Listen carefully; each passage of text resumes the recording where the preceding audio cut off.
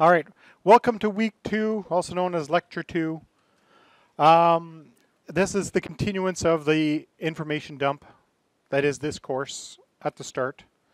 As I stated previously, at least I've said it to some students, there's two ways of teaching this course. Is either to teach all the terminology and all the theory at the beginning, get it out of the way, or split and stretch it out through the, split it up and over the rest of the term and stretch it all out. I prefer to do all the terminology stuff right at the beginning and get it over with. It makes the first couple of weeks really tedious, but over all said and done, it's better because then you have all the terminology and all the concepts in your head as you're working with the rest of it.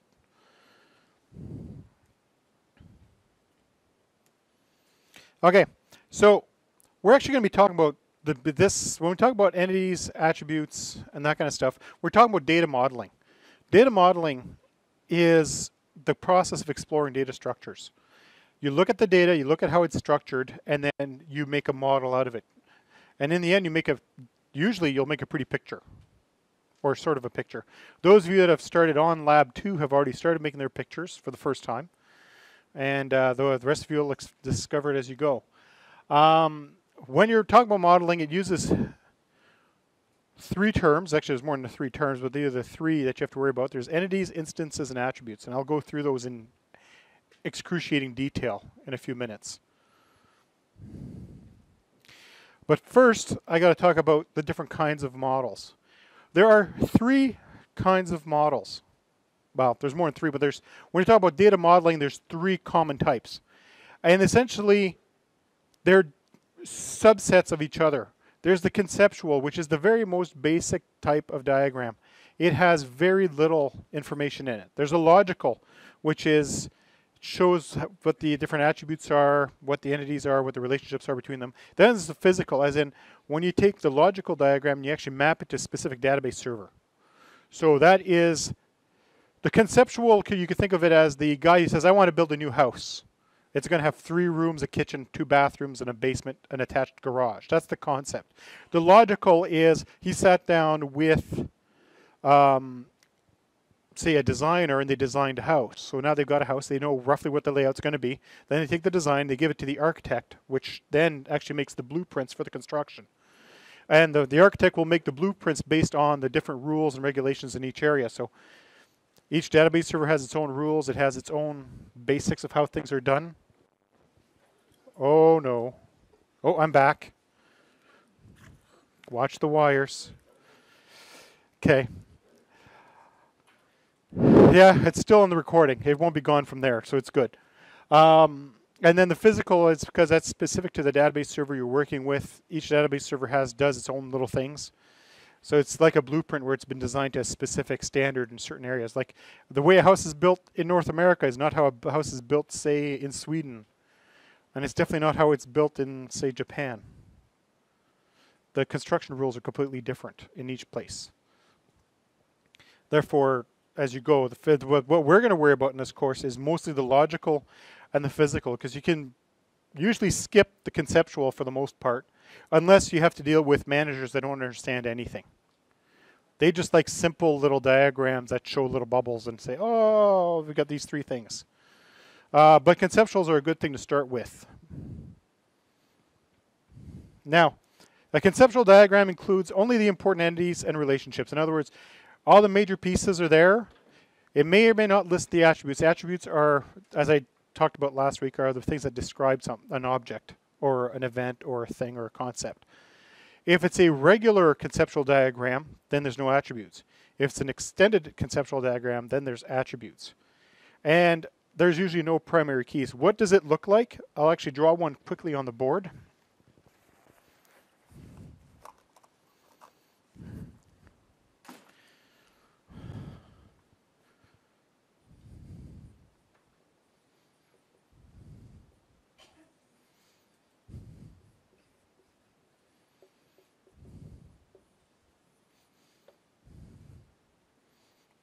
That's a conceptual diagram.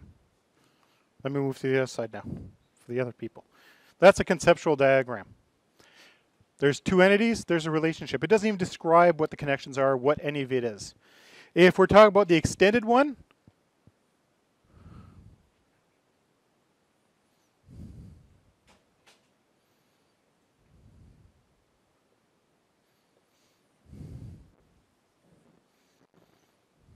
There, that's an extended diagram where we show the attributes, not what the data types are. That doesn't follow any naming rules. There's no primary keys. There's no major structural things. It's just to explain the concepts of what things are. They are used in the industry. They're just not used very much anymore. They used to be really, really popular back in the 70s and the 80s when people were just starting to grasp the concept of how data was handled inside a computer. And they had to convince their bosses who have never actually touched a computer in their life what this stuff meant. So they liked these kinds of diagrams to make things simple. The logical diagram. The logical diagrams is, if you've seen, those of you that have started Lab 2 have seen something between a logical and a physical.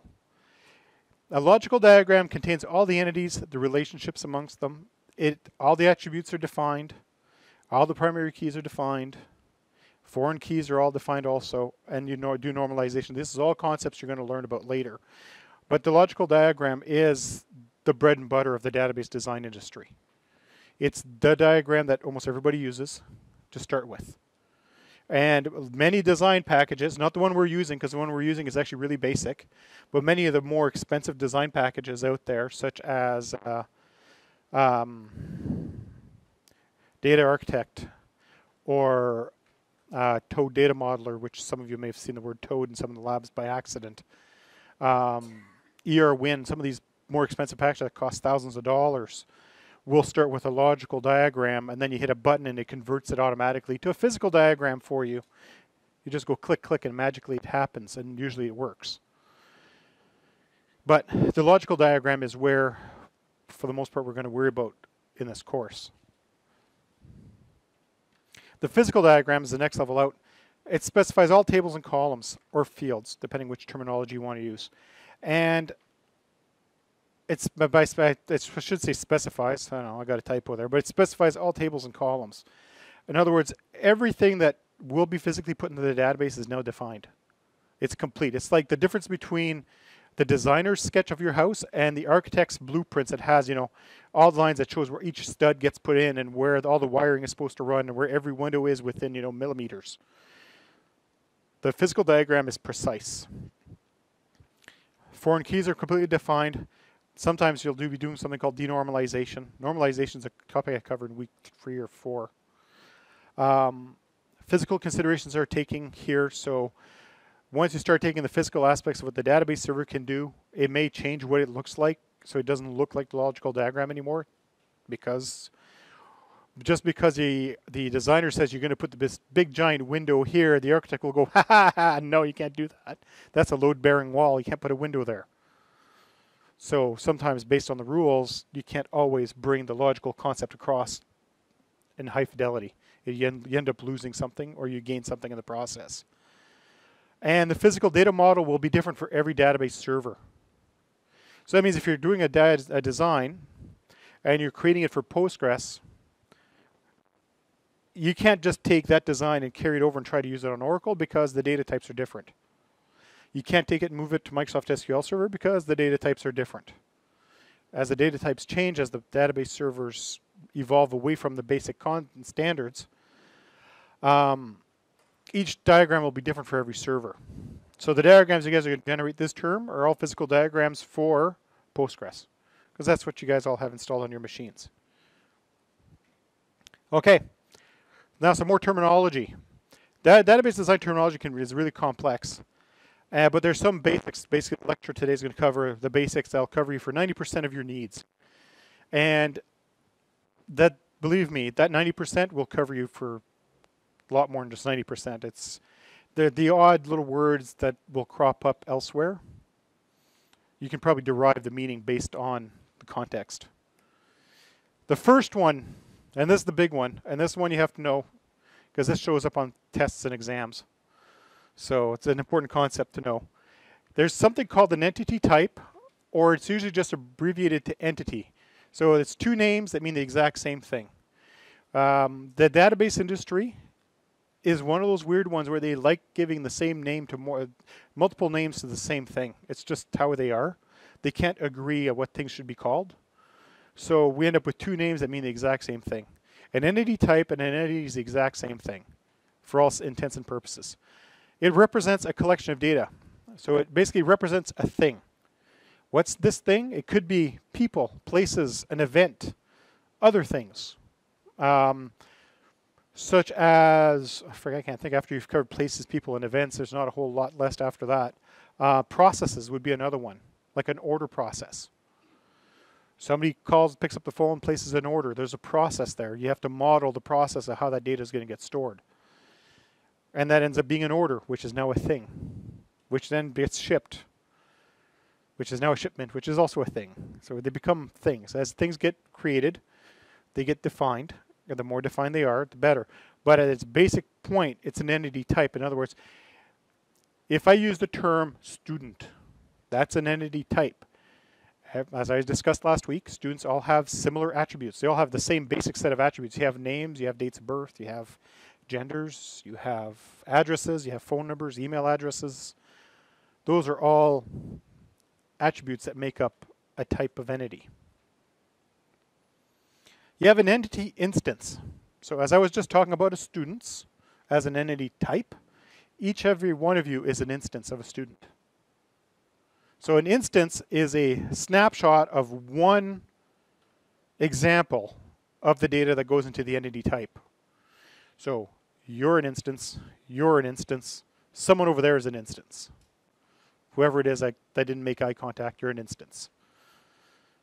But those are an instance. So an entity is a student, an instance is a specific student. Now, when we talk about entities, which we just finished discussing roughly what they are, there's two kinds of entities. There is a strong entity. A strong entity that is not dependent on another entity. In other words, it is able to stand upon itself. For example, a student is a strong entity. You have a primary key, a student number. It identifies you uniquely. Your existence doesn't depend on the existence of someone else. This is not a toxic relationship where your value is determined by somebody else's existence. That's a weak entity. It always has a primary key. That means that each instance, also known as a row, can be uniquely identified. You can pick out one subset of data out of the group by their primary key value. In other words, if I called out somebody's student number, and assuming you all knew your student number, by the student number, I should be able to pick somebody out of this group. Yes. Yes. Yes. Yes. Once we get to the physical side of it. At the concept side, yes, the entity would be a table later. The instance becomes a row later. But the instance is an example of the data that would go into a type. So a strong entity is able to exist onto its own, by itself, all on its own. For example, teachers are strong entities because we have an employee number. We exist on our own. We may derive some of our values elsewhere in the school, like what department I teach in, but we are still identifiable onto ourselves. Weak entities. Weak entities depend on the existence of a strong entity. In other words, and I made the joke, and some groups don't like when I make that joke. I say, a weak entity is like a guy who's got a dominating girlfriend whose existence cannot exist unless he's got a girlfriend. He has no girlfriend, he does not exist. I'm just saying, I'm keeping it that way. At least I can pick on the guys. They're not going to complain. Right? But basically, they are weak entities because they can't exist without their girlfriend. Where's the guy? Oh, there's his girlfriend. He can't be far. Right? So essentially, that's a weak entity. In other words, as far as the data is concerned, it's unable to exist unless it's owned by a strong entity. Often an example of this would be an order. How many of you have ordered stuff on Amazon recently? How many of you order stuff on Amazon all the time? How many of you get stuff delivered automatically every month from Amazon? Okay, I might be the only one in here. Subscribe and save. It's great. But when you order from Amazon, often you order more than one thing so you can get the free shipping, right? Yeah. So when you think about this, this order has 2 items added to the order. Those items, that particular item in the order, not the item itself elsewhere, but the item within the order is a weak entity. Because you've ordered this item, it cannot exist inside that order unless you've created an order. So when you look, when you look at a receipt from the grocery store, let's go with that one. How many people here have actually bought groceries? Actually, you'd be surprised. I usually get about half a dozen hands that don't go up because, you know, mommy and daddy buy their groceries for them. But, you know, if you've never bought groceries, it's an enlightening experience. You should go do it. But when you look at your receipt from the grocery store, you go to Loblaws and you buy stuff, you'll see that your receipt has a bunch of things that you bought. Those entries cannot exist unless your receipt's been processed, right? Therefore, those are weak entities. They cannot exist without a parent, which in this case is your purchase, your receipt for your purchase. That's a weak entity. It usually has a partial key, what they call a partial key. It has no primary key of its own. For example, back to the receipt. When you think about it, and I'll even put a little picture on the board. I'll do it over here so my camera catches it. Okay, you'll have, before you accept after C.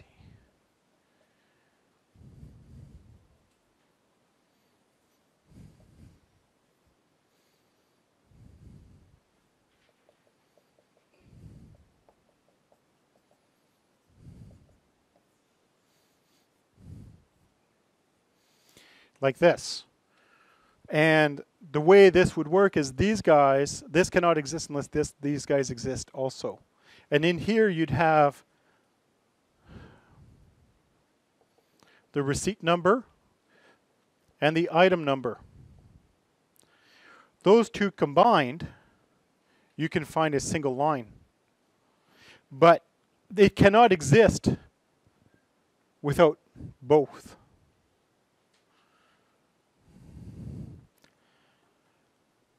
That's what's called these are partial keys. In other words, it needs parts of another object's keys to survive.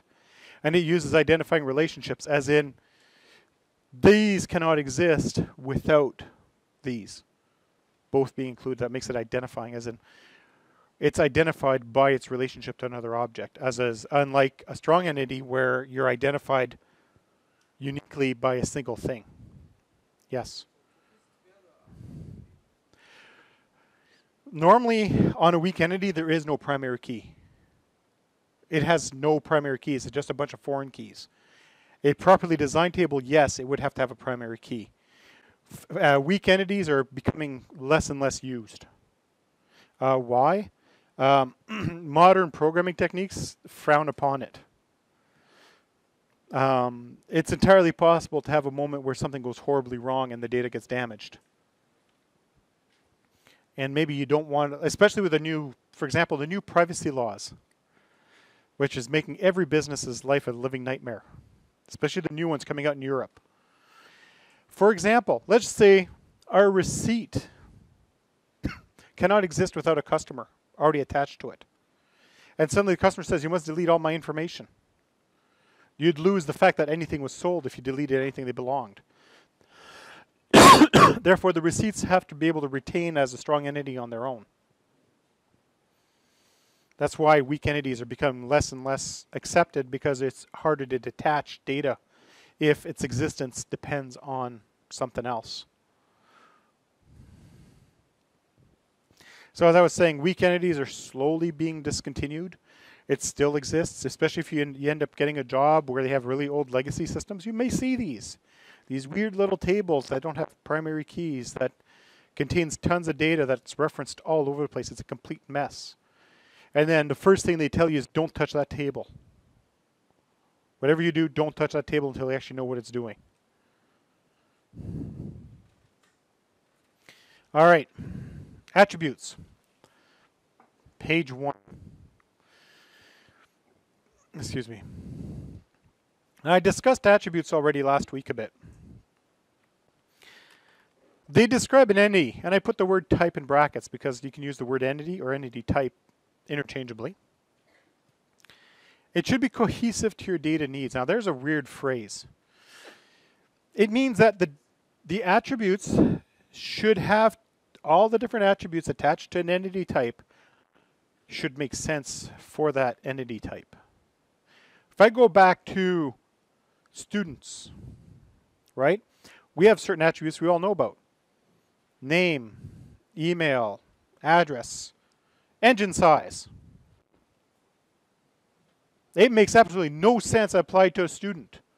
Therefore, it's not cohesive to the concept of a student. That is what I mean by cohesive. In other words, all the different attributes should make sense. So when you describe a person, you would describe all the things that describe a person. Their name, their height, their weight, if you want to be insensitive. Their hair color, like that's a believable thing. Or lack of, depending on how you want to look at it. You know, date of birth, that kind of stuff. Those are all attributes that are cohesive to a person. Now you could go outside of that and go start adding other attributes to them that really don't describe the person, but you go amount of RAM, CPU, and hard drive size. You're not describing a person, you're describing their computer. It doesn't make sense to make that part of that entity unless you have a really good reason. Maybe the data model must have it based on whatever you're working on. But normally, you tend to stick to stuff that makes sense. Then there's required versus optional. Now, those of you that have started working on Lab 2, and those are reaching ahead to Lab 3, have been asking me questions about null and not null. Null and not null is the same thing as required versus optional. Now, I hate explaining nulls to level 1s.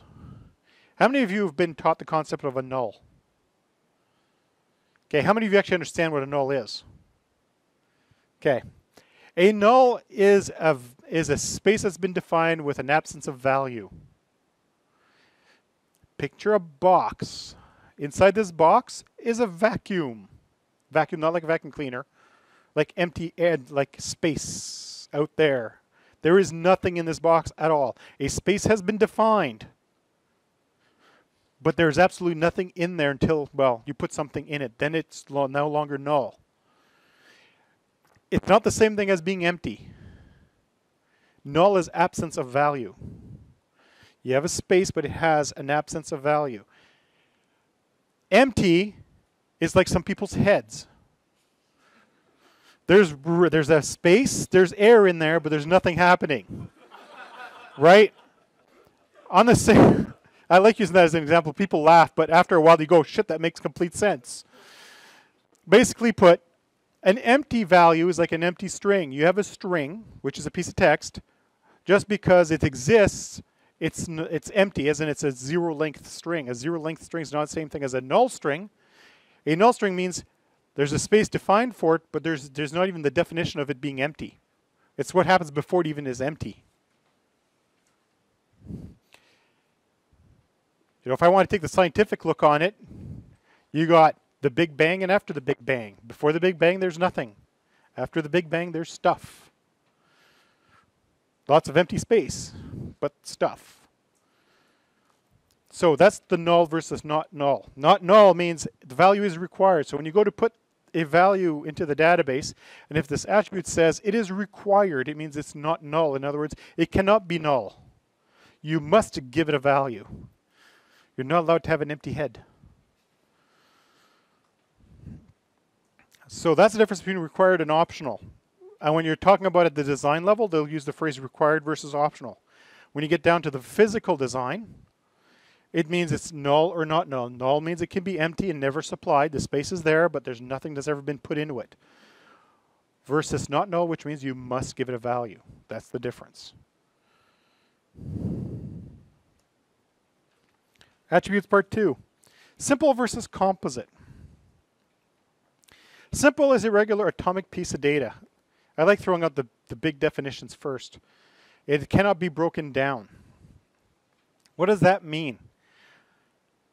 An atomic piece of data for you might be, your student number. It is a single piece of information. Foop. It cannot be broken down into smaller pieces. It is complete unto itself. See, I usually use names. But then somebody who's Portuguese would go, ha ha ha, you're wrong. Right, or if you're Spanish, you'd say you're wrong. because depending on where you come from, names can have multiple pieces. Therefore, a name can be broken down more than one way. I just finished having a really good conversation about that during the lab. But basically put, an atomic value is a single piece of data that cannot be broken down any further. A composite attribute is one that's made up of multiple pieces, such as an address. At the logical stage, I'll run it across. At the logical stage, such as this, we'd put down just address. We all know what an address is. The computer doesn't. But we all know what an address is. What is an address? What's it made out of? Street address, postal code, city, state or province, or territorial division, depending where you come from. Country, possibly. Depending on what country you're in, like the US, your postal code is actually can be two different numbers now because they screwed up. You think I'm joking? Who thinks 5 digits would ever be enough? Ever. So that's a composite. So when you're at the design stage, as in you're sitting there with your house designer and he says, yeah, I said, I want a master bedroom with an attached bathroom. And they'll go, big box, attached bathroom. The architect will worry about where all the bits and pieces go in the attached bathroom. So a composite is made up of multiple pieces, such as an address. It can be broken down. Now, the composite attribute can only ever exist at the conceptual level and at the logical level. And really, a composite type of attribute should not even exist at the logical. It's actually kind of frowned upon nowadays. There once was a time where that was allowed. But realistically, the logical should be just one step away from the physical, which means the address should be broken down to its component pieces. Therefore, when it's time to make the physical design, they must be broken down to each piece. So when you store a person's address, you have to break it down to a sane number of pieces, mind you. Unless you're writing a database for the Postal Service, an address is made out of address 1, address 2, which would be 123 Sum Street, box 52, or apartment 3, suite 100. Then you'll usually have the city, the territorial division, such as a state or a province, a postal code, also known as a zip code if you're an American, and usually a country, because if you mail internationally. Some people will do the same thing with phone numbers. People don't realize how complicated phone numbers can be. People look at a phone number, they go, oh, it's only a set of numbers. No, not really. There's 4 pieces to every phone number, at least in North America. There's the country code, also known as 1. So you know when you do your long distance call, you go 1. You're actually calling country code 1. Just so you know, 044 is the UK. The next 3 digits is your area code. In other words, it's the first routing prefix that tells it it's in this general area. The next 3 digits, at least in North America, is known as the, holy crap, I used to know this. The exchange, which is a smaller subdivision. So 613 would be this whole area. The next one would be the exchange, which is the closest office to your house, which there once was a time where there literally was somebody sitting there with the cables going clunk, clunk, connecting them manually. And then the last 4 digits is your phone number. When I grew up in my hometown, I could actually only dial. I only needed to do was dial the last 4 digits. It was great. I wanted to call my friend because we had the rotary dials, right? God, I'm old. Right? Do this, and you'd call 4 digits at work, and then eventually we started having to dial all the numbers. But a phone number can be broken down into those pieces. Now, depending on what kind of work you're trying to do you need to break it down to all those pieces or not? It's a bit of a decision you have to make at the design stage, as in, do I really need to break it down that far? No, not really. You can just store it, just the digits. And you can worry about the formatting at display time. Unless you really need to break it down to that much detail. Now, there's another, yeah.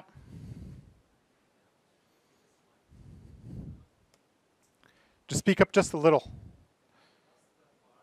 Yeah. re-explain that. For example, I was talking about an address being a composite data type, where an address is made up of multiple pieces. When it's time to actually do the physical design, right at the end, when you're about to push it into the database server, it has to be broken down to its component pieces. So you'd have an address 1 and address 2 field.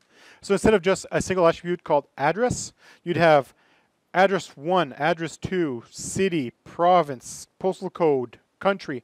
So that one attribute becomes 6 attributes. That's what I mean by explode it. Break it to its component pieces. So now there's this. The next one's actually the hard one. Singled versus multi-valued. Single valued attributes are easy to understand. What is your student number? 1 value. Single value. What is your date of birth? Most people only have 1. You think I'm kidding? I've seen it. Where somebody didn't know what their date of birth was. Or even better, February 29th.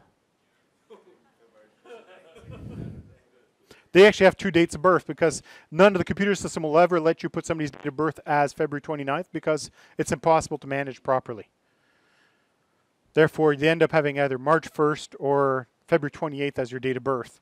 Therefore, you end up with 2 different dates of birth. It happens. And if they want to be really anal, they actually make you keep track of it. Okay? But those are single valued attributes. Multi-valued is a list of values. For example, what skills do you have? You start listing off your skills. PHP, database, JavaScript, HTML, CSS. So I'm listing off my basic skill set. Right? It's a list of values.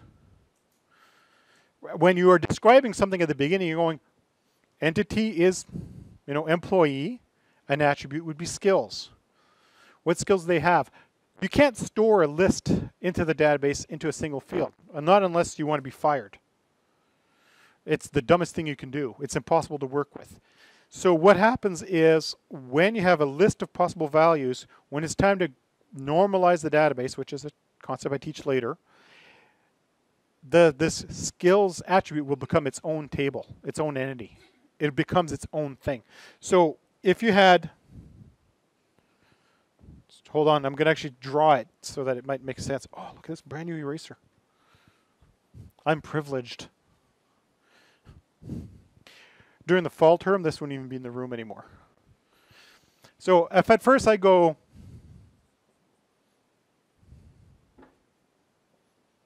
employee, and we have an attribute for name, and we have an attribute for skills,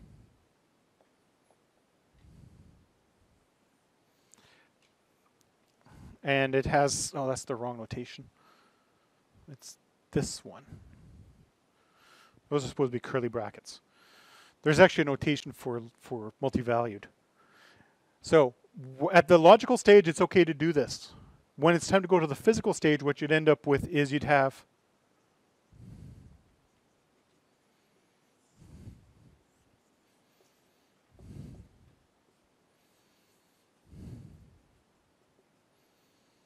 it would look something like this. Now I'm going to explain this notation later in the course, but this is an attribute that became a table because it's a list. The second you have a list of things, it becomes its new table. If it's a list, such as a multi-valued attribute, which could be skills, could be degrees, diplomas, educational background. Or if you look at a course like this, you could say database course, skills taught, design, SQL, advanced topics. It's a list of possible values, but realistically they need to be broken down to its own component pieces. Yes?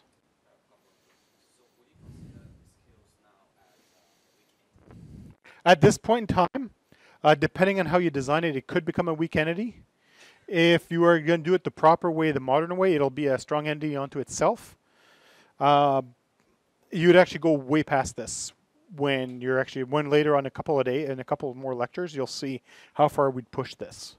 As it stands, this is a weak entity. It cannot exist without that one there. They're the same thing. Essentially, they end up basically if you have if you have a simple attribute, will often also be a single valued. A simple attribute only contains a single piece of information, which usually means it's a single value that goes into it, right? A date of birth is a single piece of information. We'll have so it's an atomic value that contains a single value. That's the goal. You want everything to be atomic and have single value. That's the end goal. You don't want lists. You don't want composites. You want it broken down to its smallest component pieces. Good? Okay. All right. Now the next one. Stored versus derived. This one's actually easy to understand. Stored is a value you actually put in the database. A derived attribute you can calculate. For example, do you need to store a person's age if you're already storing their date of birth? How do you calculate a person's age? Now minus date of birth will tell you X number of years. Days, months, minutes, seconds, depending on how precise you want to be. That is a derived attribute. You don't need to store a person's age because you can calculate it. If you can do math to get the value, so if you can use math on the other columns of your table or the other attributes of your entity to get a value, that means it's derived. You don't store it unless there's a really good reason. Another example, I'll go back to my receipts. Now, just went to Loblaws. I just bought some bananas. 49 cents a pound. I bought 3 pounds. How much is it going to cost me for my bananas? $147. Thank you for doing the math. I wasn't going to even bother. $147. Do I need to really store the 147? No, because I can go 3 times 49. 0.49. That's a derived attribute. You don't need to store it. The only time you store it is for performance reasons. Or if the price can magically change. Anybody here ever buy something and you discover 2 days later it went on sale? And then you're mad? Because then you call them up and they won't roll back the price to what it is now, even though you bought it 2 days ago? Fido? Using that as an example. Amazon's nice. They'll usually do it. Costco will. Walmart depends how disgruntled with life their employee is. That day. He goes, yeah. And Loblaws, never in hell. Never going to happen. So, derived attributes are values you don't store because you can calculate them.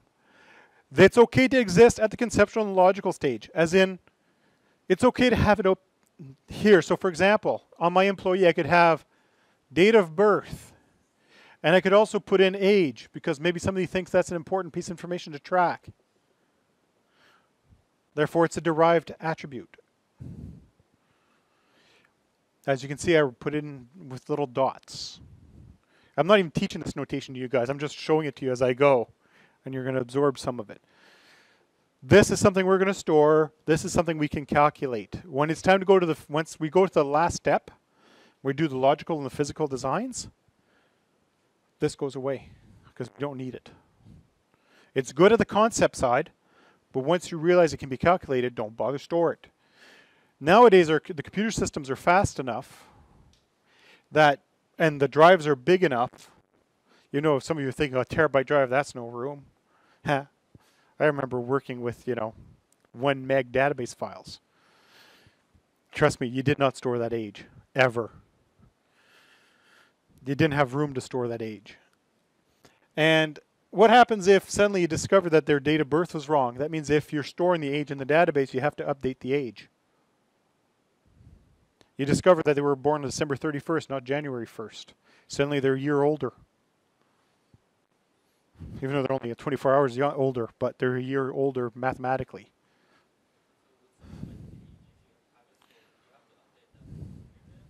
Yes. Well, you'd have to update every year, so you'd have a batch process every single day, nightly, crawling through and updating everybody's age. Why on earth would you do that? It's something you can calculate at display time. You retrieve the data out of the database. Your code does whatever it needs to do, and it goes now minus that equals age. The only time that you keep these derived attributes normally is for performance reasons. You'd store them for performance reasons so that, for example, Amazon, I can guarantee stores their line totals. 3 boxes of Oreos at $1.99 equals whatever the heck that would be. You don't need to calculate it. Whatever that number is, they'll actually store that value so that when you pull it up, they don't need to do the calculation because they have so much traffic that those little calculations actually eat up CPU time. It actually slows down everybody's experience. For reporting purposes, you'll store the derived attributes.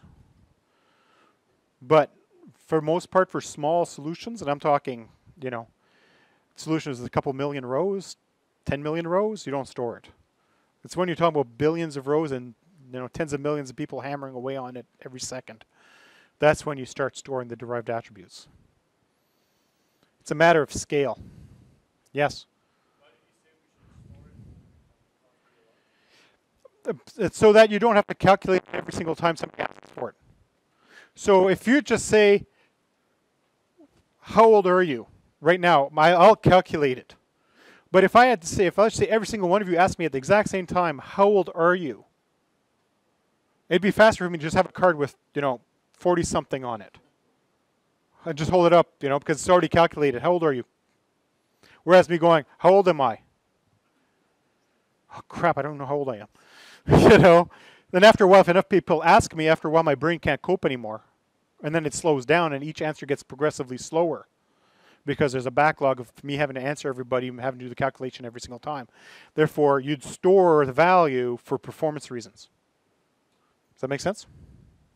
Sort of clear? Okay. So, attributes 5, keys 1. That's not a sports score. It's the end of the attributes and the start of the keys. There's one last kind of attribute. It's known as an identifier. It's also known as a key. The identifier attribute is also known as a key. What is it for? It lets you identify something uniquely. I've been using a student number because each of you have a unique identifier as far as the school is concerned, and that's your student number. I have a unique identifier as far as the school is concerned. That's my employee number.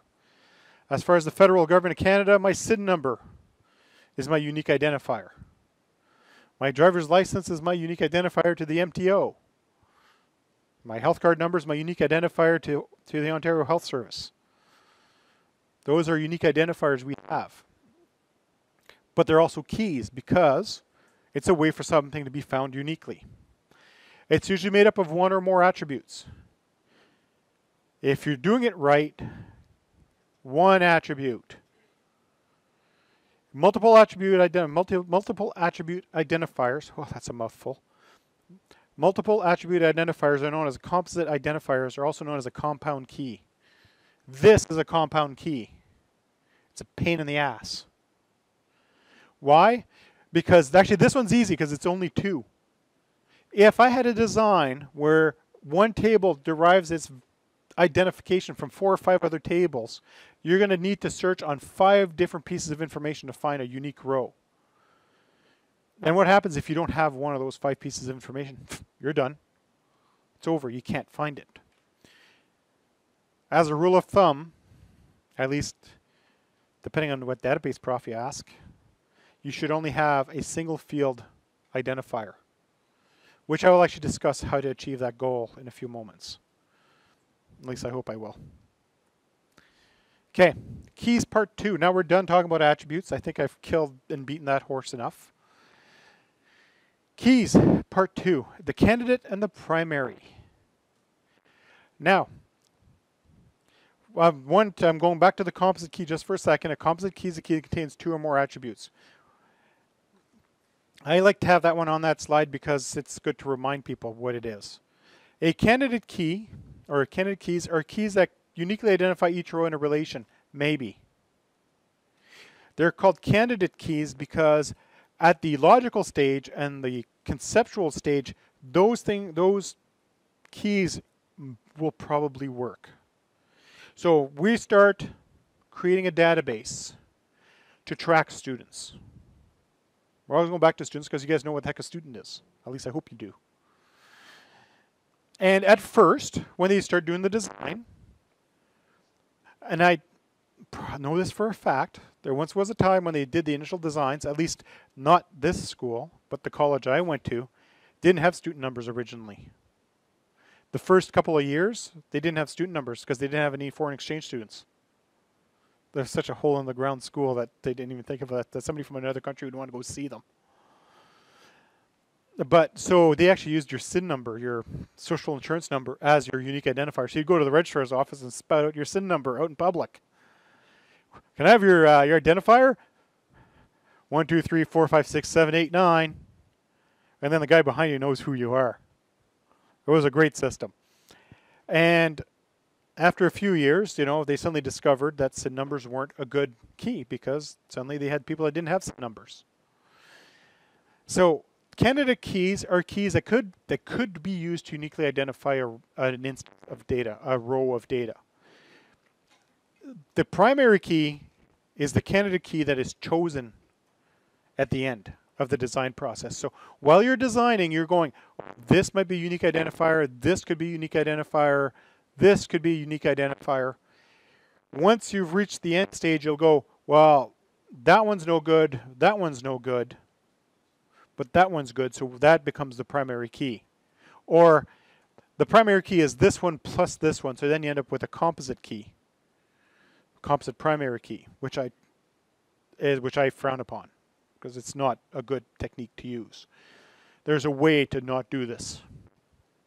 Because you know what? You could, I can guarantee you could be having the composite key going happily for a month or two, and suddenly somebody shows up with a piece of information that doesn't fit in.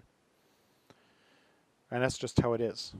So composite keys are breaky, as in they're not reliable.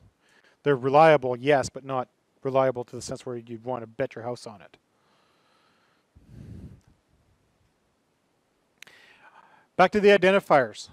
You should try to choose an identifier when you're choosing your identifiers that A, will not change in value, and B, will not be null. So when I use students, not everybody here is a Canadian citizen. Therefore, you don't have a SIN number. Therefore, SIN numbers are no good. For everybody who's a foreign exchange student, odds are the SIN number would be null for you. Therefore, it's not a valid key. I'm not going to ask if anybody in here has ever had their identity stolen. But you know what one of the first steps is after your identity's been stolen is to go get a new SIN number. Why? So they can invalidate your old SIN number. So that they can't use it to steal your identity anymore. Therefore, there once was a time where a person's SIN number was invalid. They cannot be changed. It was set in stone. Now it's not. It takes 15 minutes to ask for a new SIN number. You go up to the desk, you say, my SIN number was stolen, I've had all my crap's been stolen, and I now owe $10 million. And they go, ha ha ha, okay, give me 5 minutes. Tick, tick, tick, tick, tick, tick. It'll be in the mail, and here's your new number, your new card will be in the mail. Actually, I don't even give cards anymore. Just a piece of paper with your number on it. Here's your new SIN number. You go home, you put it away in your safe, and you never tell anyone whatever it is. Then you go to the banks and you change your SIN number, but your SIN number can now change. Same thing with, should you ever use your email address as a unique identifier? No. How many people here have had the same email address since day one? Wow. Gmail, right? Hotmail. Oh, God. Dude. That's like the Bunny Ranch. Bad. So, don't think things that change. Don't think things that can be empty. Avoid intelligent identifiers. Don't use locations or where part of it could be built off something else. For example,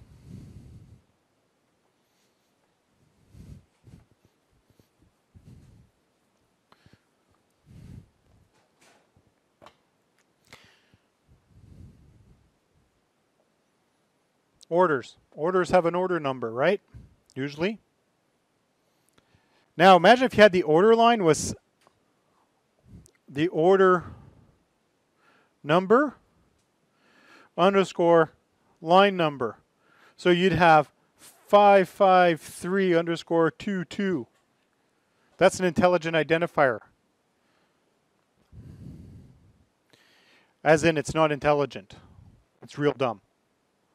Why? Because A, this assumes its value from something else, and theoretically it's possible the order number may change.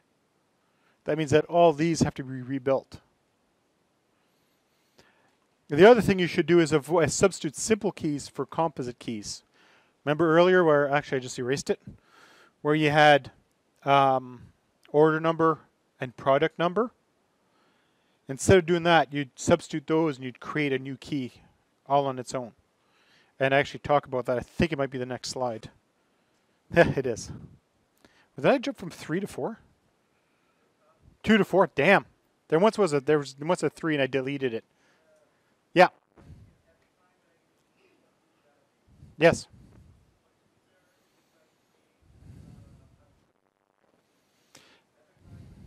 Yeah, that's what surrogate keys are. That's what I'm about to talk about.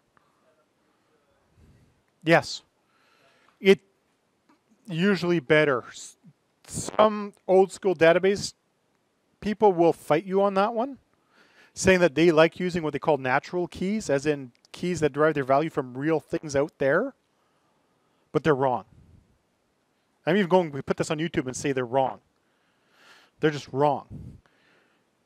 Because realistically, things that exist out there are malleable. Even though they think, malleable means it can change. Such as your identifier can change. Your passport number can change because when they issue you a new passport, you get a new number with it. Even your health cards in Ontario. How many people here have new health cards recently? Or had to renew their health card? You know that last 3-letter digit changes, right? Or you get a new credit card. You know that code on the back, the CVV code? Changes every time you get a new card. These things are things that are malleable. They change. They're not good identifiers. So somewhere along the way, some very bright person came up with a concept called surrogate keys. Surrogate keys are also known as synthetic keys. They mean the same thing. So if you see the phrase synthetic, it means the same thing as surrogate. A surrogate key is a column inside the database, and also known as an attribute, so a column or an attribute inside the database that has been added that has no value out in the real world. It is completely fictitious, as in it has zero relation to what's happening outside out there. Your student numbers are surrogate keys. They're numeric. Somebody comes in and they're, 040, blah, blah, blah, blah, blah, 5. The next person at the desk goes, they'll be 6. The next person will be 7, 8, 9, 10. The number just goes up, up, up, up, up. And you can't go back. You cannot give an old number to somebody, delete that one and reuse it. Even if you delete it, that number's gone. Because that person may come back. You never know. The unique values of surrogate key are assigned by the database, not by the programming language, not by the users. The database server assigns it the value automatically. So those I did lab 2 and I had you create columns with a type called big serial, or I told you to use the identifier. I don't remember which one it was. I think I said to use big serial. The big serial is a magic data type. It's an integer that gets its value from a serialized queue. 1, 2, 3, 4. That is a surrogate key. They're usually short and they're normally numeric. And the values do not change. In other words, once you've assigned number 3 to a record, 3 exists forever. Even if you delete that record, 3 can never be reused. Because it's been assigned. Once it's been out the door, it's out the door. Sort of like when you get a movie ticket, right? And there's a unique number on the movie ticket or the concert ticket. And, they scan it, you walk in, the next guy behind you can't use the same number again because it's been used. You're welcome to hand the ticket back across the guy and try to get them to come in a second time. It's not going to work because it's been used. Now, why would they normally be numeric? Numbers are a heck of a lot easier for a database to work with than text. The letter A, is it uppercase A or lowercase a? Which one comes first? Uppercase A or lowercase a?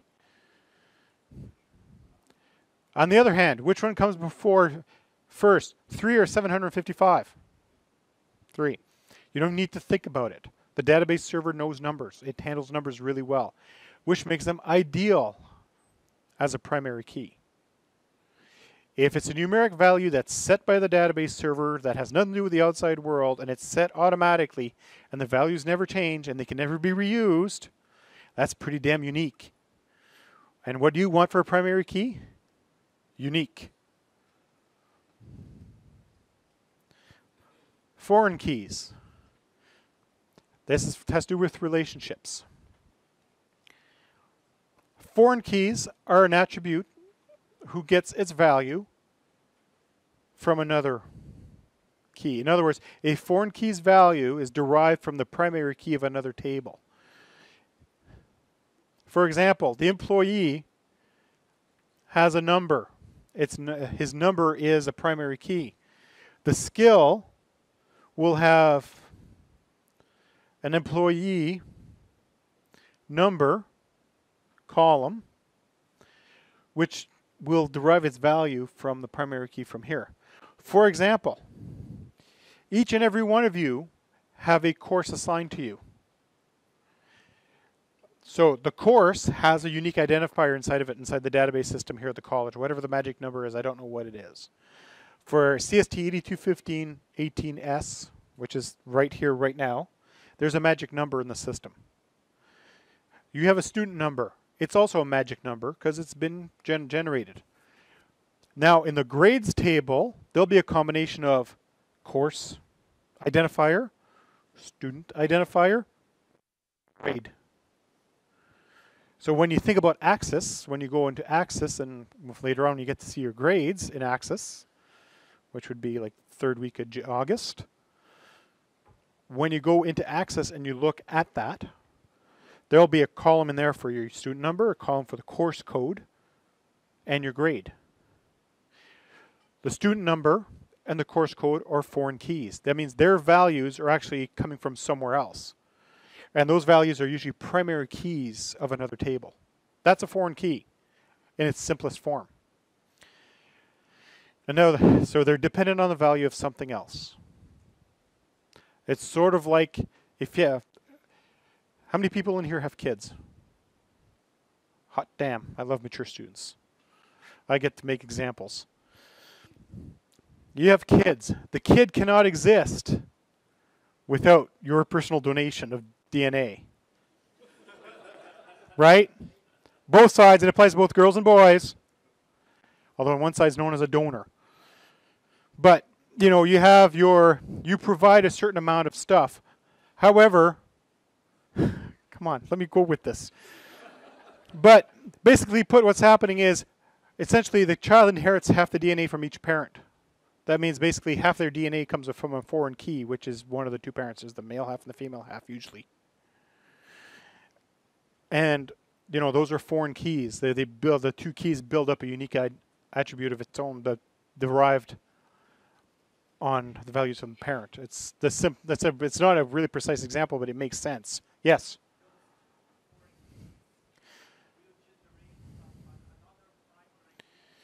If it's a weak entity. For example, children are the best example of a weak entity. They cannot exist without two genetic parents. They can exist without the parents, but they can't exist without two genetic parents. Right? That makes them a weak entity because they cannot exist unless they've got the donations coming from the parents.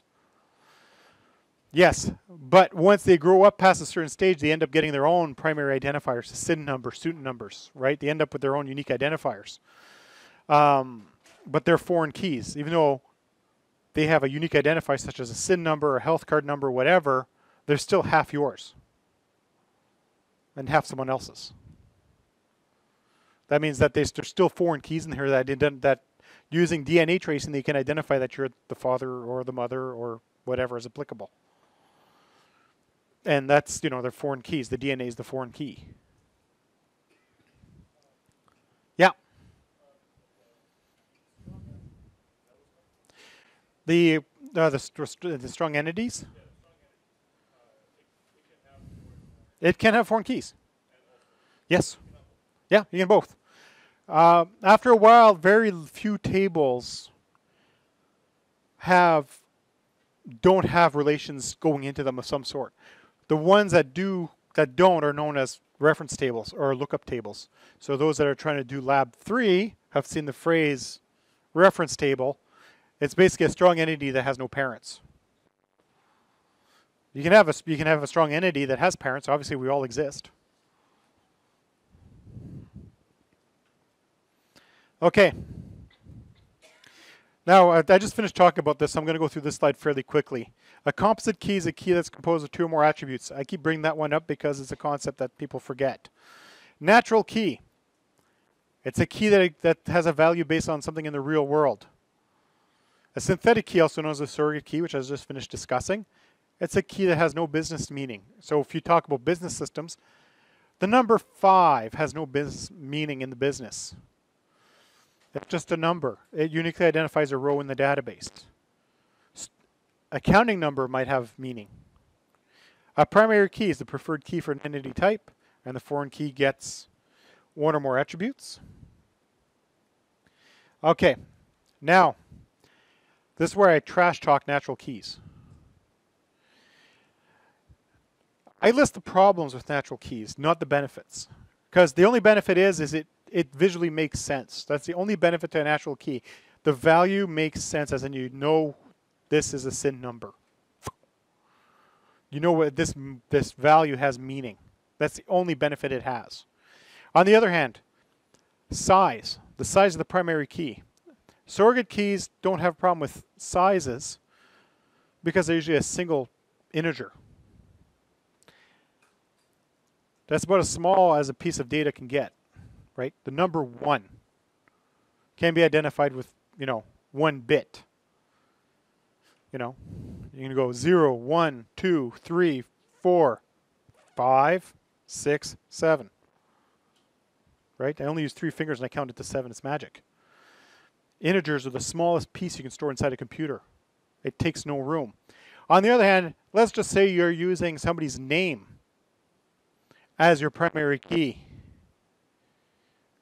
Where's my favorite Portuguese guy? Your name would be sucked index. Yeah, your name would sucked index. My name sucks to index. Why? Because it's got to index every letter. And that means that instead of looking up for number 56, it's got to look up for Gaudreault. That's just my last name. Imagine if I had a Quebec name that was hyphenated. And what's worse is it's got to start from the G, G-A-U, and it goes, there's still 75 of these. D, now we're down to 25. R, now we're down to 16. E, A-U, oh crap, now we got the ones that were baptized and not baptized. That's the LT at the end. The names, right? Those are a pain in the ass to index. They take up lots of room. To store a person's name is basically 8 bits per letter, unless you're talking about moon runes. Then it's 32 bits per letter. By that I mean, Japanese, Chinese, Korean, all the languages that use symbolic notations for words instead of actual letters to break it down. Those characters take up a lot of room because you can't store just parts of the word. If you got the character for the dog and then you got another character that just happens to include the word dog, you got to store both those characters. You can't store dog plus this. It's just how the languages work. They're a nightmare to index. On the other hand, 7. 7's not hard to index. It doesn't take up a lot of room. Foreign key size. If the primary key takes lots of room, what do you think happens to the foreign key? It takes up just as much room. We have big hard drives nowadays. People say, well, who cares about space? Eventually, if you got a really big database, you're going to care. Aesthetics. Now, that's the eye of the beholder moment. Some people say, it's great, I can look at the SIN number. It's pretty. 55. That's not pretty. I don't understand what 55 means. Who cares? The end user shouldn't see the 55 anyways. They should never see the primary key. They should just see a record that comes up. Oh, there's my SIN number. Hot damn. They don't need to know that they're number 55 in the database. Cons number 4 and 5. I combine these ones. It used to be 2 separate ones. Optionality and applicability. Surrogate keys have no problems with people or things not wanting to or being able to provide the data. Back to the students, when all we had was SIN numbers. And then the day the first foreign exchange student walked in the door, and they go, I don't have a SIN number. Well then, things aren't working anymore because you can't give it to me. All you can give me is a passport number. And look at this, the database can't take that big long number because we didn't plan for it. Or, there's the crazy people that, you know, the sovereign domain people who refuse to pretend, refuse technology to belong to a country. You'll say, what's your SIN number? I don't have one. What's your driver's license number? I don't have one. Well, off to jail you go, you're driving without a license. But there's always someone who won't give you a piece of information. It's what it is. Just like you never give someone your SIN number over the phone. Ever. That's just dumb. But you don't do that. Because at that point it's an optional piece of information they're providing you. I got 2 whole screens of things against natural keys. Uniqueness. Primary keys are supposed to be guaranteed to be 100% unique. Surrogate keys are always 100% unique. SIN number, actually no. Let's go with SSN numbers, American SSN numbers. Did you know they've started reusing them? They ran out. And their systems can't be updated to take new bigger numbers. They've actually started reissuing old SSN numbers. This person's dead. Ha! Little Johnny, here's your new number. You think I'm kidding? It's literally how it's going. It goes into the system. The person's now been marked as dead. Their SIN number is marked available, and it gets given to someone else. So little Johnny, his identity has already been stolen. Or, hey, the person was reported dead, and they just found him living in a shack in the woods. Suddenly 2 people have the same number. Bad things happen. Little Johnny has to get a new number. Or the other guy just disappears. Take your pick. But there's problems. They're not unique. Privacy. There's no privacy concerns with surrogate keys. Natural keys. Once again, let's go back to our SIN numbers. Imagine if you had to give your SIN number at the grocery store to buy your groceries. Or at giving it to a disgruntled Walmart employee. Can I have your SIN number? Haha, no. Not happening. Equifax. That big mess in the States. Good times. Everybody wishes they didn't go through that. Accidental denormalization. So sometimes when you're redesigning the database, you get rid of fields that you don't need anymore. If you're using a surrogate key, it's not going to go anywhere because it's not real information. Sometimes you delete data when you're denormalizing because you don't need to keep it. Suddenly you nuke part of your primary key. Oops. Cascading updates. Surrogate keys don't change, so you don't have to worry about cascading. For that I mean, let's go back to our SIN numbers. I am at the bank. I've got a ton of transactions with my SIN number on it. My identity gets stolen. I get a new SIN number. The bank now has to update my SIN number, and it's got to cascade and update every record that I ever had to do with that SIN number. It's cascading updates. CIBC, I'm looking at you. That's how their system used to work. And it was bad. So, you know, nowadays they don't do that, but there once was a time where they did that. So every time you change something, it would cascade and have to update all the child records. The problem is the child record cannot have its value updated unless the parent record already exists. But when you change the parent record, the child no longer exists properly. So now you're stuck in this magic loop where neither of them can exist at the same time. How do you handle this? You actually create all new records and delete all the old ones. It's terrible. And the last one is variable character fields, which I discussed next week what those are. But they're long strings. And when you have to do joins on strings, let's say I say your number is 55, and I suddenly go, I need 55.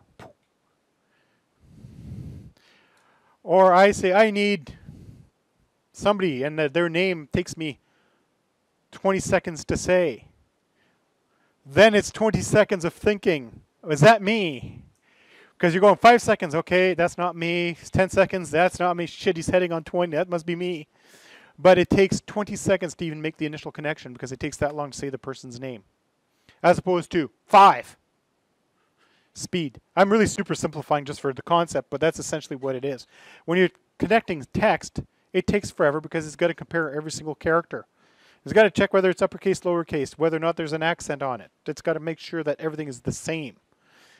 And if you're going with names, and for example, 11 letters in my last name, 10 or 11, it's going to compare all 11 as opposed to 6. Numbers are better. Okay, surrogate keys theoretically have issues also. Getting the next value.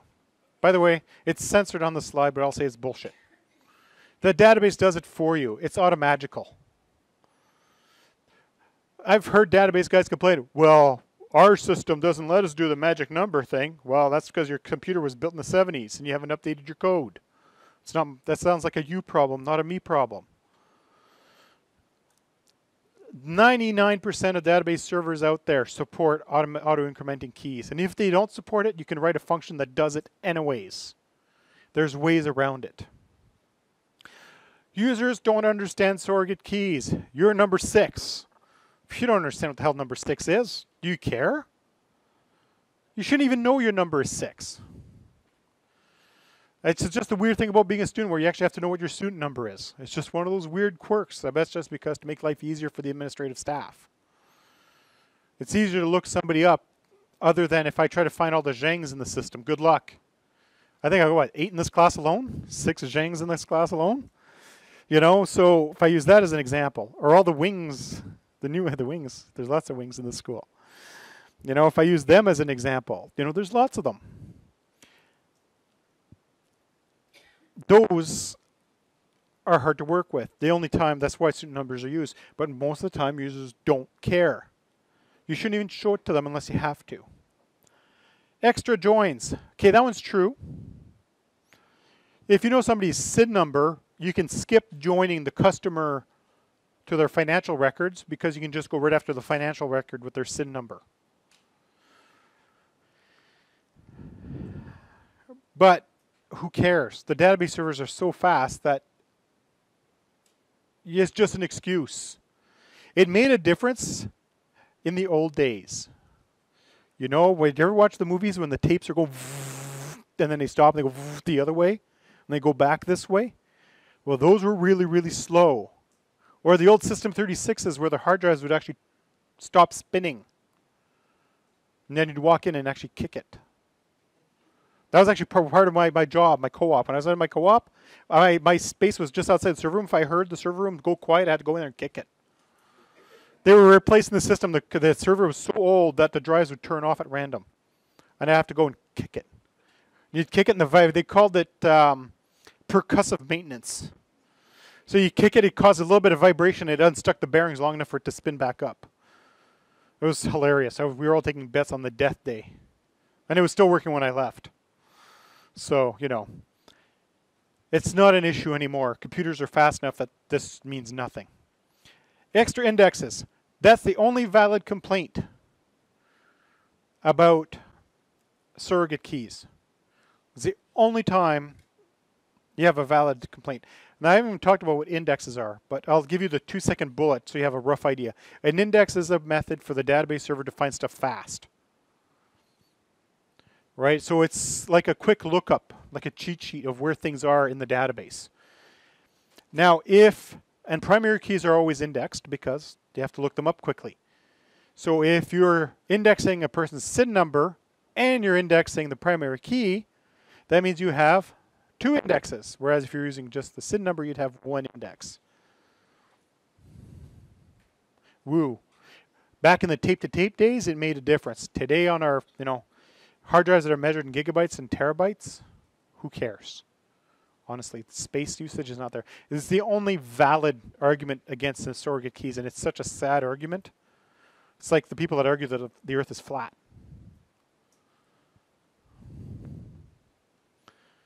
All right, we're almost done, I think. I hope. The relationships 1. So I could actually take a break now, but instead I'd rather let you guys go 10 minutes early. So, relationships 1. It's a connection between entities. It allows for an organized data structure. I already talked about it a little bit where an employee has skills. That's a relationship. As a teacher, I have students. That's a relationship. As students, you guys have courses. That's a relationship. As a school, we have students and teachers and rooms. Those are relationships. There are connections between entities and entity types. In other words, anything that can be derived as a connection is a relationship. Whether it's a valid relationship or not, who knows? But as far as data modeling concerns are, you model them all and then you get rid of the ones you don't need. You thin out the herd to a bare minimum number of relationships. Relationships part 2. 1-to-many. This is the most common relationship type you'll get out there. 99% of the relationships you'll create is this type. A parent entity instance, in other words, a single snapshot of data can have many child entities. Once again, a teacher can have many students. You guys have one database teacher. I have many database students. 1-to-many. Parent-to-child relationship, right? A person can have many kids. But each kid, for example, any man can have many kids. We'll go that way. But every child must have at least one male progenitor somewhere in the system. Right? Parent-child. There's always, every woman can have a child, but that child can only ever have one biological mother. So the mother can have many kids usually, but the kid can only ever have one parent. 1-to-many. That's the easiest concept, the easiest one to understand.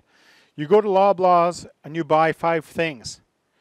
You have one receipt. That receipt has 5 things, but each of those things exist on one receipt. Once you've paid for it, it's yours. Therefore, it belongs to that receipt. Many-to-many. Multiple relationships between tables. Also known as the Kentucky of relationships. Those that don't get the joke, it's hillbillies. Rednecks, cousin, uncle, dad. Essentially, you end up with this spider web of relationships between 2 tables. They're a nightmare. When I started working for digital equipment, which doesn't exist anymore, but was bought by Compaq, which is a name some of you may recognize, which was then merged with HP. I worked for all 3 of those companies at the same time, because that happened inside 8 months. But I once inherited a database that was doing many-to-many relationships. 2 tables were like this, and I was asked to clean it up, so I went and deleted 1 row. And after the database server was grinding for 20 minutes, I was wondering what the heck the problem was. So I stopped it, and then I restored from a backup. Why? Because this row deleted that row, which deleted this row, which deleted that row, which then deleted this row, which deleted this row, that one. Basically deleted the entire table. Because every single row was related to everything else, just like people in Kentucky. They're all interrelated to each other. It's a nightmare to deal with. You don't know what's connected to what. Somewhere along the way, and I actually discussed this later, there is a way of fixing this. It's known as an associative entity. You create a new entity. So, just as a basic concept, so you have roughly an idea what I'm talking about visually. Originally, you could have item A, item B. And originally, you'd have this kind of relationship, many to many. So B can have many A's and A can have many B's, and they could actually have the same connections multiple times. Someone came along and said, that's such a stupid idea. They came up with an associative entity.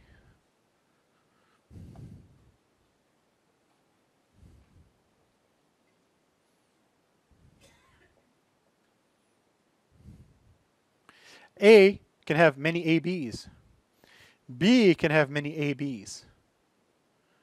The combination of one A and one B makes a single relation. It makes the association between the two. So you can have many entries here from here, many entries from here and here.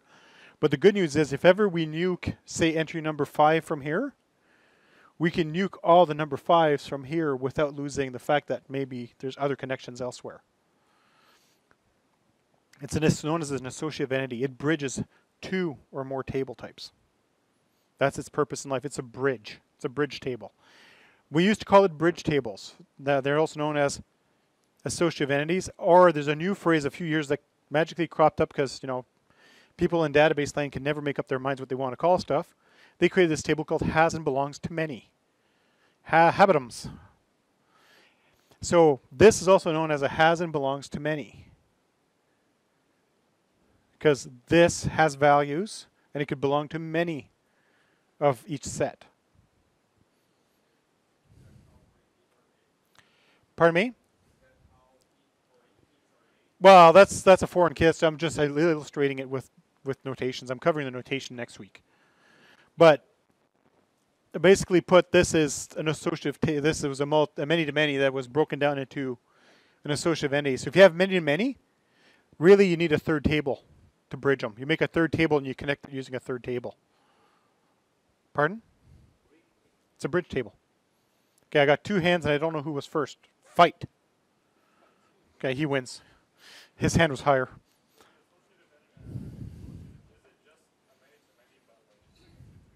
Well, no, it's a one-to-many, but it has 2 parents. Mother, father, child. But before you had the Kentucky version. I was going to say the Mormon edition, but many to many, right? Where it's all interconnected. This keeps it nice and clean and simple to understand. Okay? Okay. See, I always feel uncomfortable when I do this because I know I upset at least 3 people in the room every time. We do not, there is no real reason to ever do many-to-many, ever. Never, ever do many-to-many. Oh, yeah. The associative takes care of keeping it clean and tidy. Well, okay. This as a whole, you could consider that as a many-to-many. Before, the many-many was just this piece here. But if you're going to do this, if you really want to call it many-to-many, it's this. But the word many-to-many no longer applies because it's an associative entity instead. If you're going to have a many-to-many relationship, you create an associative entity instead. If you ever have a case where, for example, employees and skills. An employee can have many skills. Each skill could belong to more than one employee. Where I work, for example, you could have 5 guys that know, there's 10 guys that know C++, 3 guys that know PHP. Therefore, PHP is known by 3 people. 3 people know PHP. It's many to many. Instead, you create a table in the bottom that connects the two so that, we fire Chad. We just get rid of those associations that Chad has these skills because he no longer has these skills at this company. But we don't lose the fact that we have Chad's skills, and we don't necessarily lose the fact that we had Chad. Yes?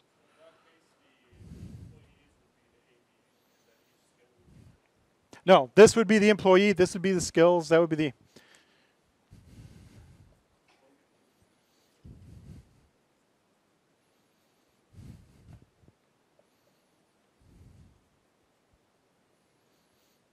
Like that. Okay. The last relationship type is one-to-one. Also almost never used. Almost. The modern database systems can handle it. There once was a time where you'd use it to divide large tables. Because anybody here remember something called DBase? Okay, good, DBase. Okay, a couple of us remember DBase. DBase had a limit of 64 columns. So let's say if you needed 65, you'd have to create another table and have a one-to-one relationship to continue the table on. That was a limitation of the database server. One-to-one relationships were created to handle that situation. Or you'd want to use it to isolate parts of the table. Before we had what they called column level security, where you could say you can see columns A, B, and C, but you only get to see A. There once was a time where you couldn't do that. So what you had to do is you created a table that had column A in it, and then you had B and C in another one, and you'd give permissions for both of you to see A and him to see just B and C. So you'd separate it out. But it's actually still done now, so you could actually encrypt the contents of that one table so that it's safe, such as credit card information, SIN numbers. It's encrypted with a hash key so that nobody can actually see the contents. Or you could use it to store short-term data, session information. You logged into a website. It stores your current, your shopping cart. And it's a one-to-one relationship to you, because right now you can only ever have one cart on the go. But then once you log out or you delete your cart, it goes away. So why would you store that in the person's main record? You could just store it in this other table temporarily. Or you could also store a subset of the data that only applies to part of it. Once again, back to the user profile. Username, password, email. That's something every user should have. What's their favorite color? Maybe that should be something else, somewhere else, right? Maybe only half the people want to give out what their favorite color is, so maybe you want to keep that as a separate entry. That's a really facetious example, but it's a simplified example. I can guarantee you will never create a one-to-one relationship in this course. There is no reason to ever do it. And if I ever see you create a many-to-many relationship in this course, we're going to have a conversation. Basically, all you're going to be creating here are one-to-many, because realistically, that's how data is organized 99.9% of the time. Okay. Cardinality and optionality. Now, if any of you have started reading into the little textbook thing I gave you guys, some of these words are familiar. There's actually pictures that represent this stuff in there. Cardinality represents how many. And by how many do we mean one or more? Can this record have one child or many children? That's, the little crow's foot thing. Optionality determines, must it have apparent value to exist?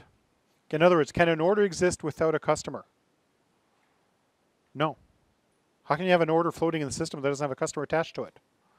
It's not optional. Once it's saved in the database, the order must have a customer. Otherwise, it's a customerless order. Who are you going to get your money from? That's what it is. That's optionality. In other words, can this relationship exist without a parent record? On the other hand, maybe an order can exist without a shipping method attached to it. The order is going to be shipped in 3 days, but we don't know if we're shipping it using FedEx or Intelcom or Canada Post, depending on what the shipping terms are. But the order exists, it just hasn't assigned which shipping method it has yet. Therefore, it can exist without the shipping method, but it has to. But the customer must exist. That's the optionality of it. In other words, does it really need this? Yes.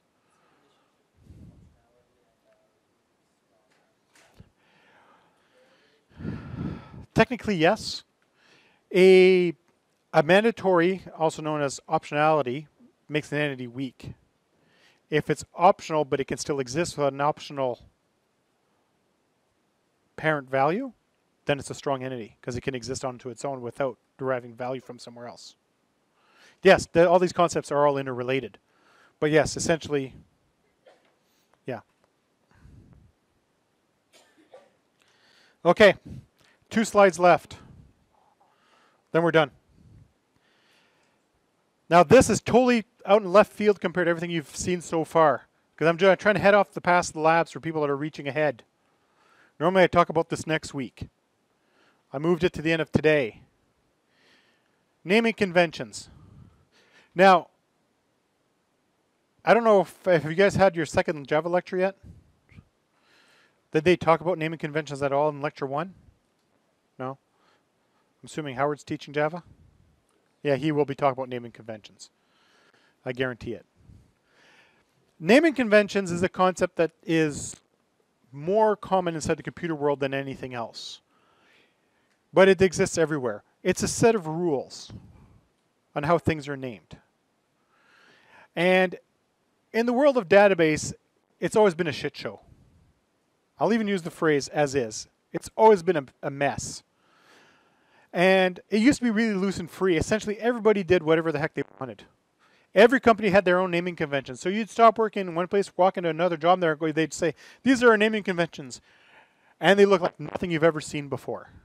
They're using Polish notation on their field names. Like, why the heck would you put Polish notation on your field names?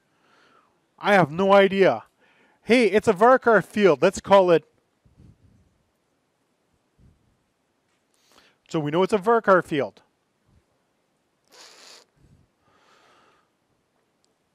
That's, a terrible notation system. But I've seen a place where I had to do that. It was just a mess. It was loose and free. And originally, there was space issues. Anybody here ever have a Commodore 64? Okay, I'm getting really old now. I'm not even going to go if you had a VIC-20. But we had 32K of available memory. We actually had databases that ran on that. You didn't call your field var name, you called it A. If you're lucky, B2. And then you had a document that explained, you had a table called A with a column called A, B, B2. Then you looked up in a little book and to figure out what these things meant. Documentation was king.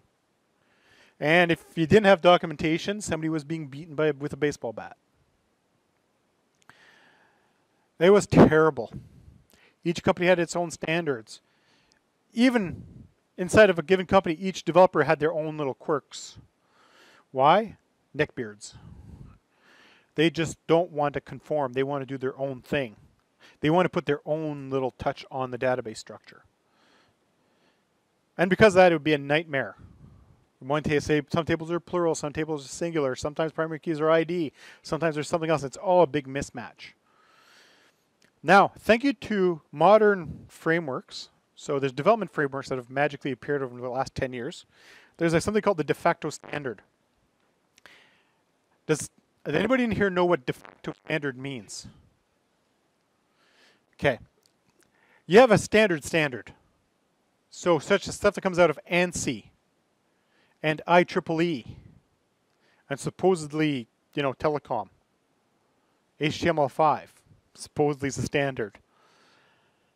There's a standard that's on a piece of paper that says these are the rules. There's a governing body that says these are the rules.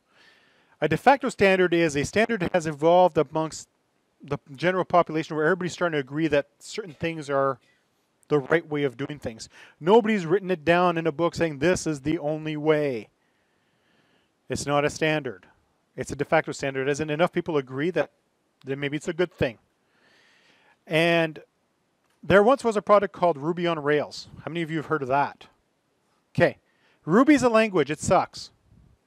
Rails is fantastic. It's a framework. So what made Ruby on Rails so popular, it wasn't the fact that the Ruby language, it was Rails. Rails made designing database-driven web applications so easy to make compared to how it used to be, that you could take a job that would take 3 weeks and do it in 3 days. It was amazing. And they had naming conventions. And if you create your database following these rules, magic will happen.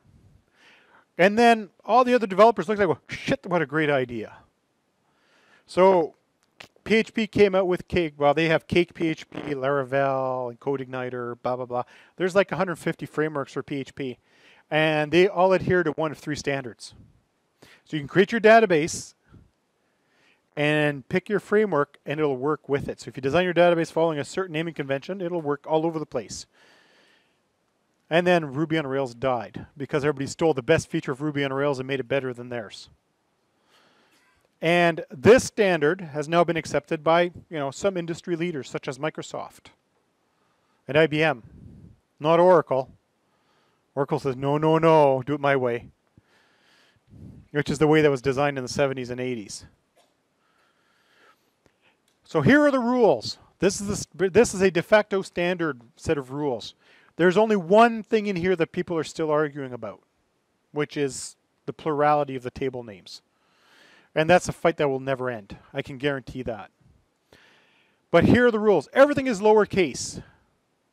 This actually screws up all the Java people right off the bat, because you guys are taught all right off the bat about camel case business, right?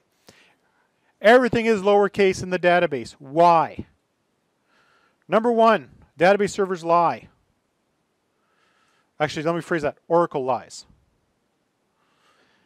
Some database servers are case sensitive, some are not. MySQL is not case sensitive. It's like a child with crayons. Microsoft SQL Server sometimes is or is not, depending on what language it's installed on.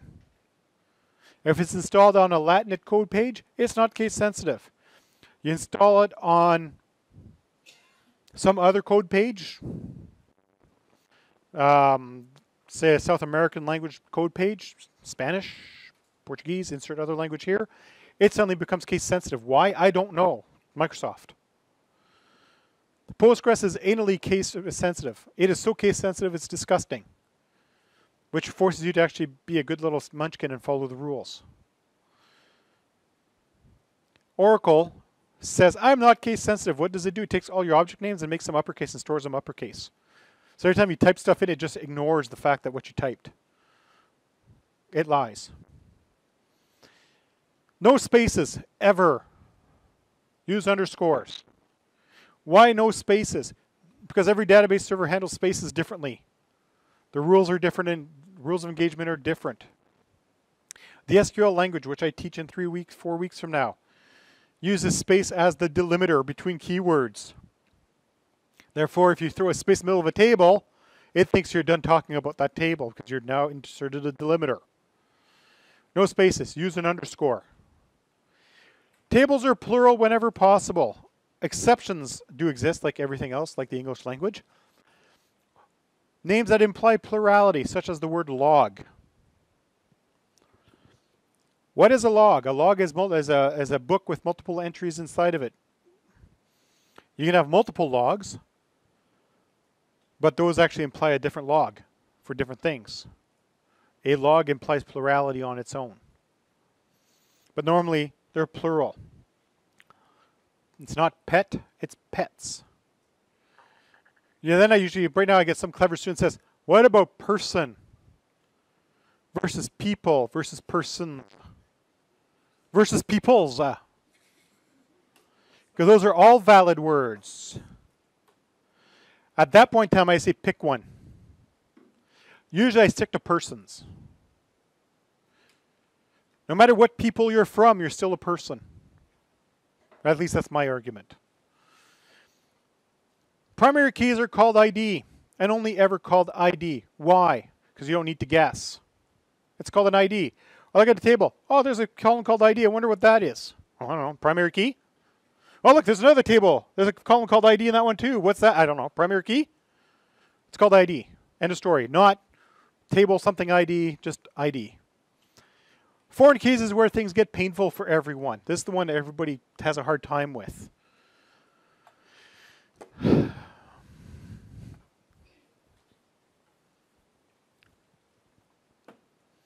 have a table called skills. Notice lowercase has an S. It has a primary key called ID.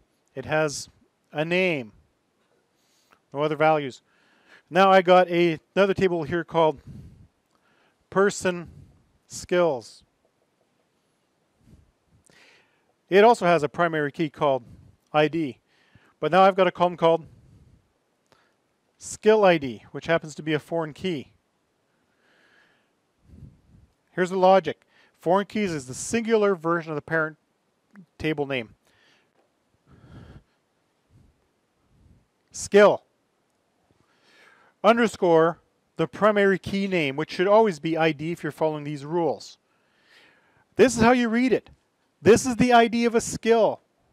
How do I know what this skill is? I go find it in the ID in the skills table. The ID of the skill matches the ID of a specific row in the skills table. So everything before the underscore ID identifies this table, the singular version of the table name, because it identifies one skill. It holds many skills. This is the holy war. The S right here. Okay, if you had a different database prof, and I'm not going to name his name, he gets mad when he sees me say this. Because he says they should be singular. Because this is a table identifies a skill, but it holds many skills. And he even says the word skills. But it's a skill type, therefore it has. So, for this course, all your work will be evaluated using these rules. Those of you that did Lab 2 today, I'm not even writing Lab 2 for the naming conventions because it wasn't supposed to be taught till next week. So if you botched your naming conventions, such as life, as long as you did the work pretty close to what, actually I literally told you click by click what to do. So and there's an example on there which has a small mistake, and I know it's there. But all your work, including all your assignments, will be graded using these naming conventions. And if any of you ever go hunt down one of my old students, we'll tell you how draconian I am over my naming conventions. For most assignments, let's say the assignment's out of 25, there'll be 5 points for naming conventions. I take off a point for every mistake. There are 5 free points. I gave you the rules. In writing. In a book. Usually even on the assignment. And then I usually have 10% of the students that lose all 5 points because they didn't bother to read the rules. Don't be that 10%. Because I actually do it and go, ha ha ha, another one. You know, I don't have a lot of sympathy for people that don't listen. So those are the rules. Naming conventions 2. Remember this slide. It is on Brightspace. I did update the slideshow on Brightspace so that it's there. It is also in that Database Essentials booklet. Those rules are there. These are the naming conventions for this course. Enjoy. And that is the end. I will see you guys in lab next week. You'll have to come down because I won't be able to hear you. Okay.